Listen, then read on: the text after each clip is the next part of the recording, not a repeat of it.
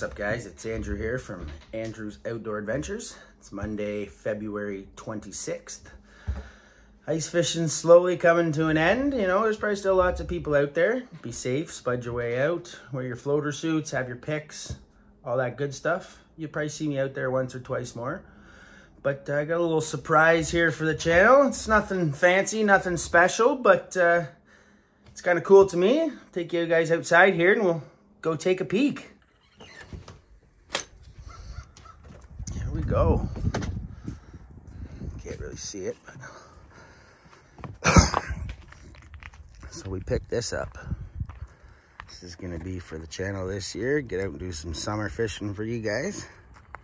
It's not a fishing boat, but I mean, I couldn't pass it up for the deal I got on it. Nice trailer. Interior is nice.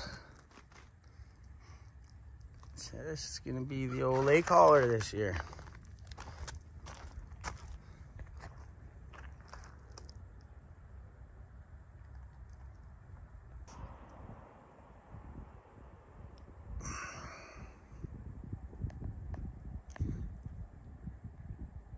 So I believe it's a 1987 Sea Ray, 19 foot.